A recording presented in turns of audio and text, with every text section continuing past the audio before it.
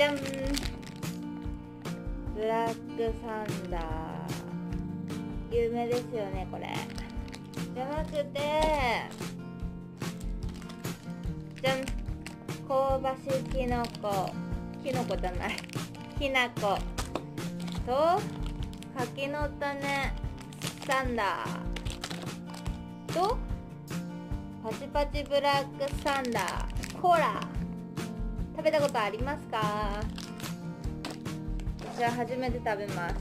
これは100均で4つで100円だったんで、確か買ってみました。ということで、どれからいこうかな。まあ普通のはね、味わかるんで、きな粉からいきたいと思います。こんなお菓子でもカロリー書いてあるんですよね。103カロリーです。よっ。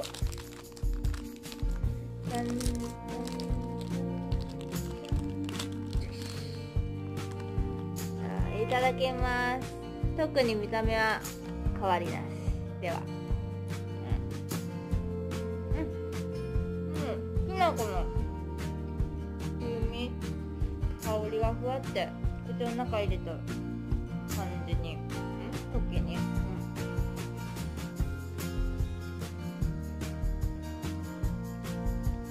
か、練り込んである感はある、きな粉が。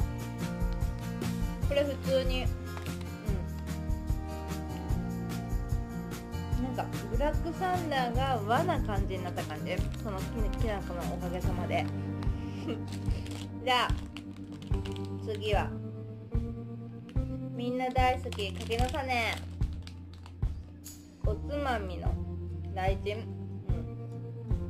甘いおいおいおい、甘いしおいトレビアンらしいです。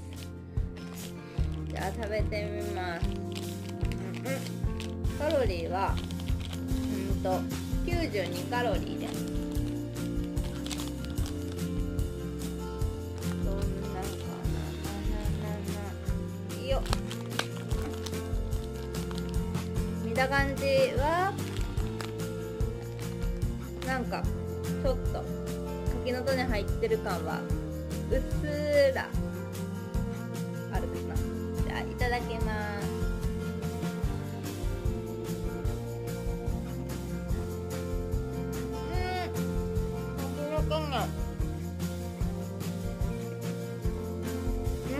わかる。塩気が本当にある。もう本当モルチョコレートと柿の種を一緒に食べた感じ。柿の種にチョコレートコーティングしたやつありますよね、確か。そんな感じかも。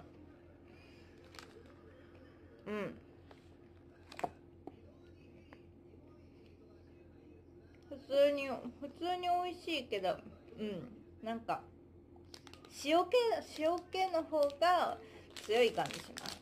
で、一番私ちょっとこれがね、コーラが一番楽しみだったんですよ。ブラックサンダーコーラパチパチ、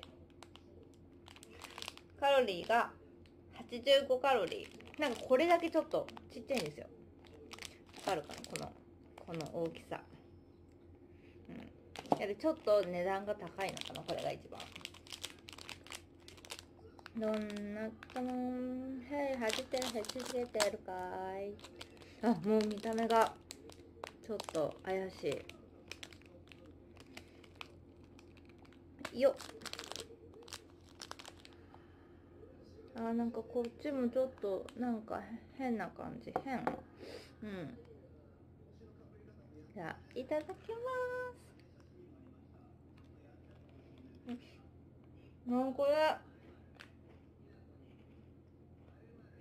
コーラ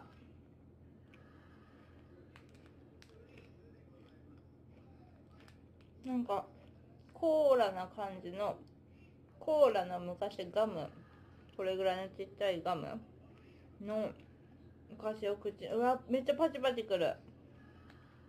なんかもう気持ち悪くて、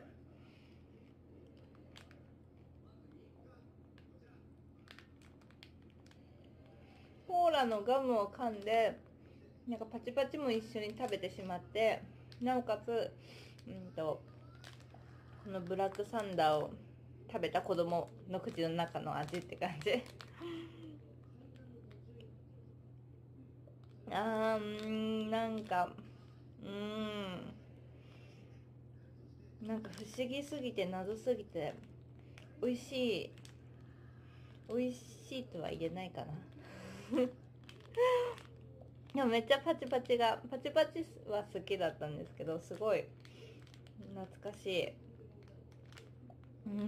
こんな中にパチパチ入れるなんて、もう考えがすごい。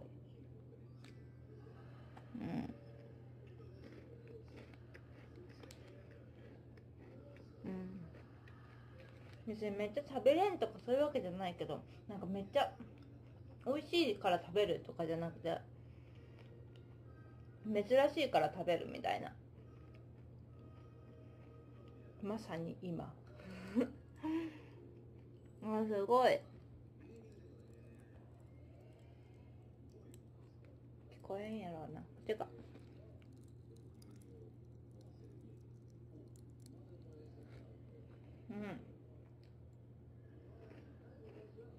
こう聞こえんよな。めっちゃバチバチ言うと。でね、これはコーラも別でパチパチも別で、食べた方が絶対美味しいです。この柿の種とこのきな粉は結構普通に美味しいと思います。という感じで、ブラックサンダー、なんか今いろんな味あるんですね。という学習しました。では、今日もありがとうございます。ちょっと格好おかしいんですけどなんかスポーツやりそうな感じで。じゃあまたバイバイ。食べてみてください。